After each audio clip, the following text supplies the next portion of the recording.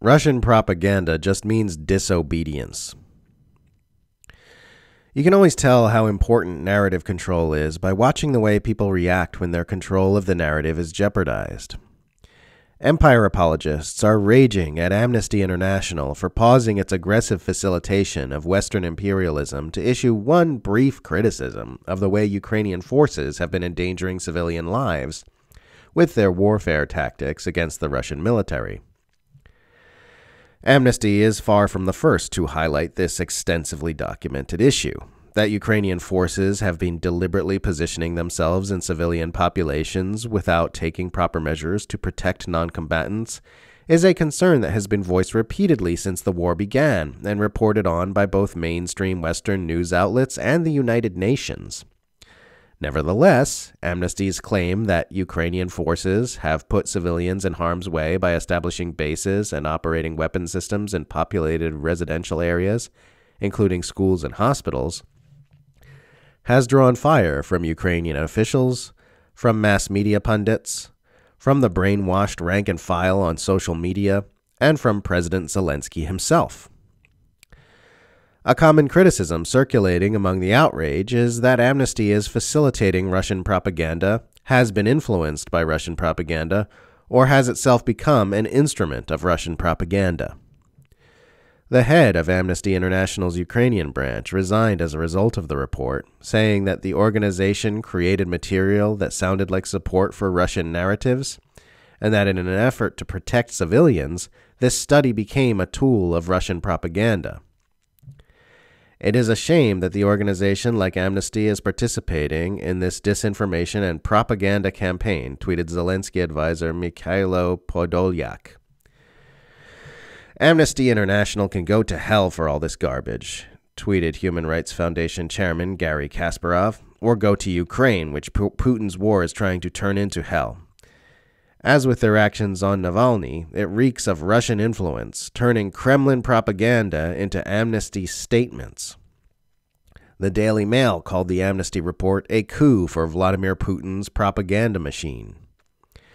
The organization gives a huge assist to Russian propaganda, tweeted Alexei Sorokin, chief operating officer of the NATO propaganda outlet Kyiv Independent. Shameful victim blaming. Russia invaded Ukraine and is committing unspeakable war crimes there. Please do not amplify Russian lies, tweeted Paul Massaro of the U.S. government's Helsinki Commission.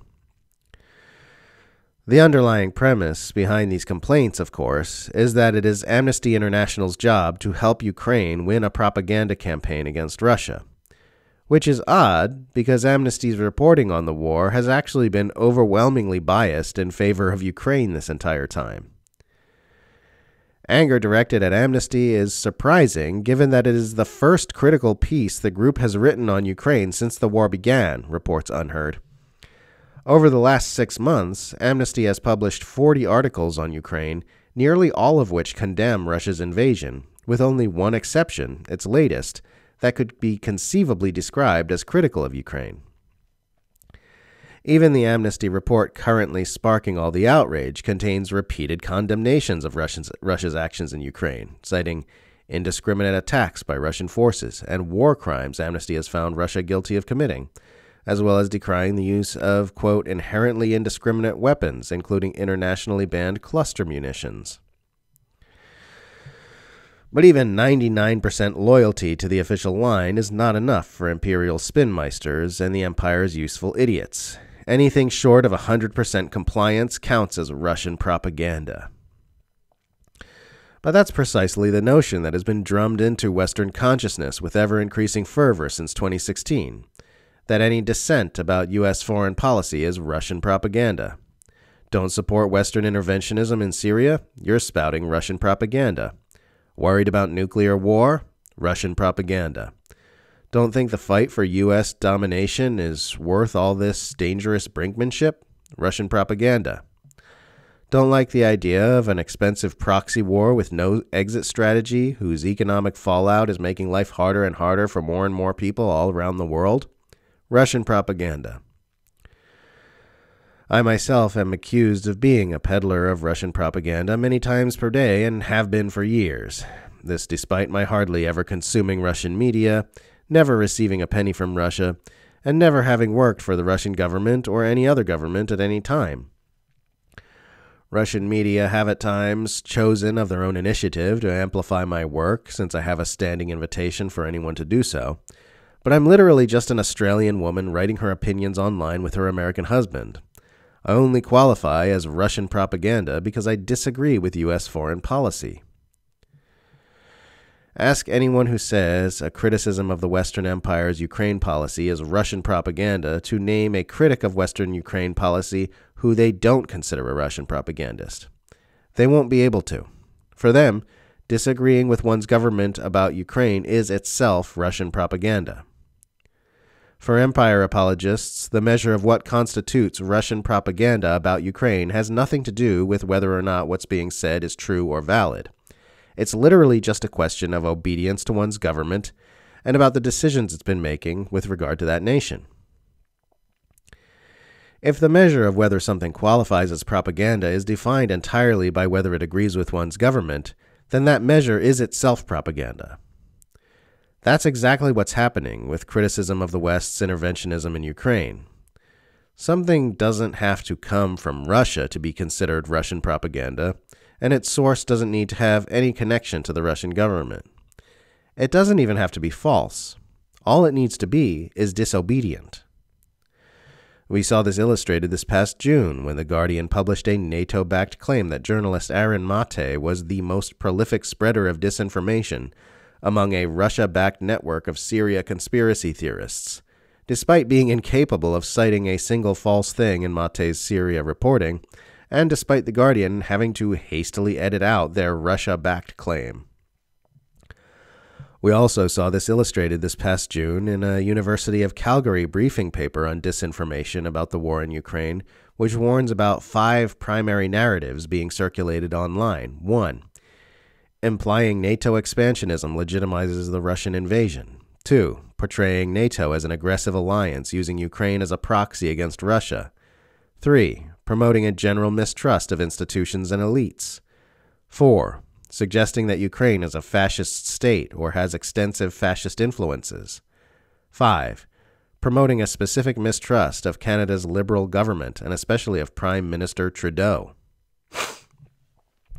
There are arguments of varying strengths to be made for every one of those points, but more importantly, it is self-evident that all of them are matters of opinion, and none of them meet any sane definition of disinformation. They also can't in and of themselves rightly be called either Russian or propaganda. Russian propaganda certainly exists, and the Russian government certainly has a vested interest in influencing Western thought in its strategic favor to whatever extent it is capable. But its capability is very, very limited, especially compared to the exponentially greater influence that Western institutions have over our minds.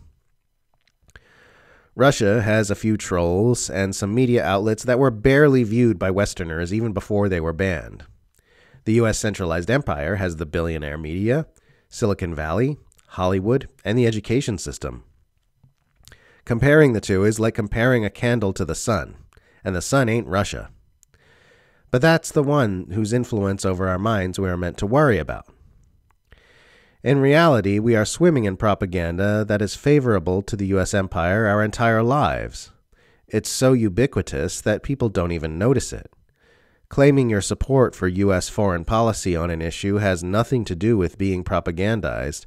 It's like someone who was raised in the Westboro Baptist Church claiming it's pure coincidence that he happens to agree with the church on the sinfulness of homosexuality.